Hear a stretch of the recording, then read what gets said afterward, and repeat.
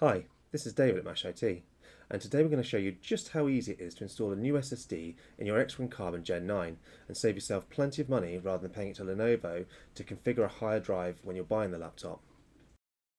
Now all you're going to need for this project is a Phillips screwdriver, an 8GB flash drive and your choice of SSD. Now I'm using the Western Digital SM550 Blue 1TB M.2 NVMe SSD.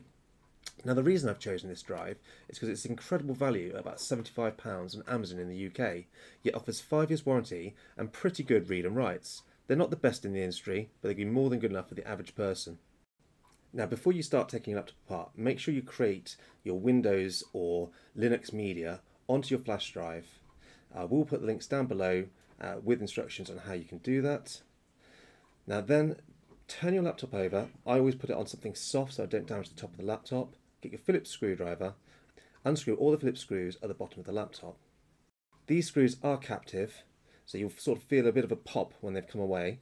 And once you've done all of the screws, you place your fingers, I usually put it in the top of the vent area, and just very gently lift it up.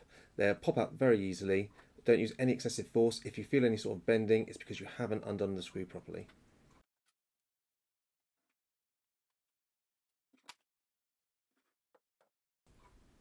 Now that we're inside the laptop, you can see the actual copper plate for the SSD. There's 2 screws holding this copper plate in place. So undo the screws carefully and lift them away from the laptop. Put them safe to the side because you will need them later on to put it back together. Now gently lift the copper plate off. There is a thermal tape underneath, so leave that in place because we will put that back onto our new SSD. And then you can lift and pull the SSD out from the laptop. Underneath the SSD there's also another thermal pad. I would remove that and place that on your new SSD. Just peel it off very carefully and then you can reuse it on your new SSD. Saves you buying a new one.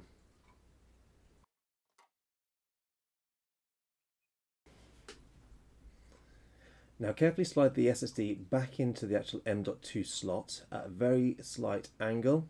When you feel it sort of pop in, you then sort of lower it and push it just to the other side of the screw hole, and you'll feel the actual SSD will slot into place.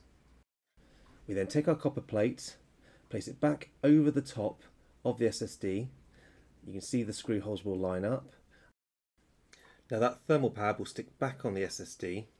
Then we take our 2 Phillips screws and screw the copper plate down onto the SSD, and that is our SSD installed. Now all we need to do is to put our lid back into place. You'll see there's some locator tabs at the bottom of the lid sort of facing us. I'm going to just put that at a slight angle to locate it into the actual front of the laptop. And you'll feel it when it's in place. And then we're going to just gently press down on the base, screw our Phillips screws back up. Once you've screwed all the screws up, just give it a little firm press all the way around the laptop. Make sure all the clips have just sort of clicked back in. And that is it. Your SSD is now installed. All we need to do now is reinstall whatever operating system you choose. Now I'm just going to quickly put in a Windows flash drive here. I'm going to hit the power button. Now because there's nothing on this SSD, it should automatically boot from the flash drive. If for any reason that it doesn't, on boot hit the enter key, which will either give you options to go into BIOS or choose your boot drive. You'd select your USB flash disk. Now because we're using a Windows 10 install flash drive with the latest version of Windows 10 from Microsoft website, this does include Wi-Fi drivers for this X1 Carbon Gen 9. So once we followed the prompts and installed the operating system on this SSD and got into Windows, we can then straight away download the latest Windows updates, which include a lot of the drivers for this laptop. For the remaining drivers, you just need to go to Lenovo's support site, download Vantage, and also then run an update to get the last of the drivers. Really quite straightforward, and I'll put the link in the description below to take you straight to the support site.